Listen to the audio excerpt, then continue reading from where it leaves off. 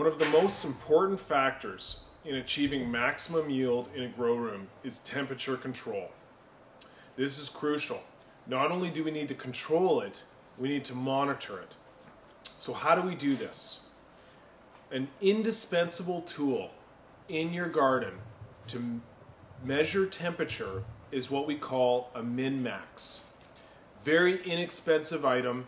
All it does is measure minimum and maximum temps and humidity. It's very common to be able to get this item with a probe, which we can actually place right at plant canopy. Now this is important. A lot of temperature control devices, for example a cruise temp, you can actually see this is designed to encourage you to mount it on the wall. So if I mount this on the wall, I am now controlling my garden, heating or cooling, based on the temperature of the wall.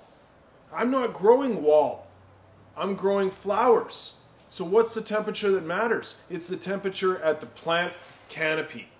This is the temperature that we have to pay attention to and control our garden based upon.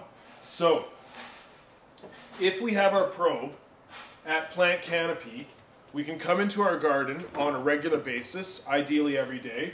We can check our min-max. Okay, our maximum temp was, our minimum temp was. We can clear that. We can also check it at the unit itself. And that way we know the minimum and maximum temperatures were okay while we weren't there. We know that none of our equipment was failing.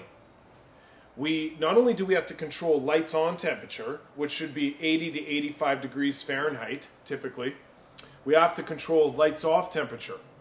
So lights on temperature is controlled with cooling equipment. So we're either using exhaust